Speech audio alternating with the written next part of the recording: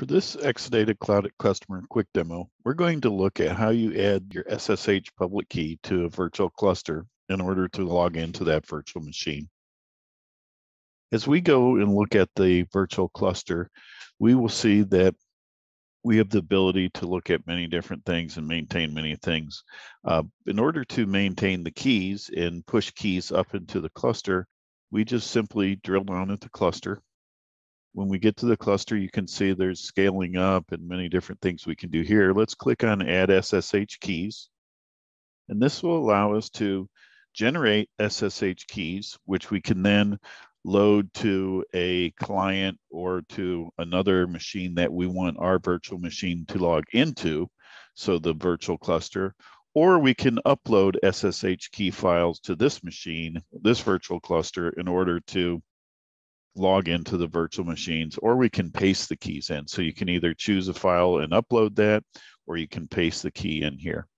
So what we're going to do is go out to my Linux desktop, and from this Linux desktop, we're going to cd to the .ssh directory of the user.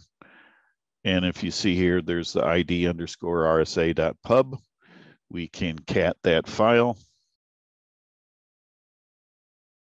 And once we cat that file, we'll see the key, and I'm just going to go ahead and copy that, edit copy, and then go back to my virtual cluster, and I am going to paste that key into here and hit the Save Changes button, and that will go out. You see my cluster is now updating. As this updates, you'll see that there's a work request for this. And it'll say updating, says in progress, and we will take a look at this once this has finished updating.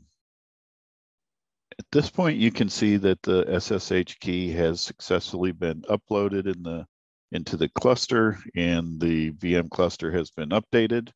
If we go back to my Linux desktop, we'll then try SSHing into one of the nodes in the cluster. SSH, we give it the public key location on my Linux desktop, and we give it OPC at the cluster name. OPC is Oracle Private Cloud. That's the user that we access the cluster with. We can then change to the Oracle user or root user from there.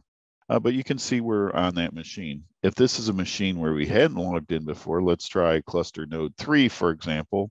It will ask you if you're sure you want to continue. You type yes, and then you'll see you're logged into that node. This concludes our quick demonstration on how to add keys to your virtual cluster.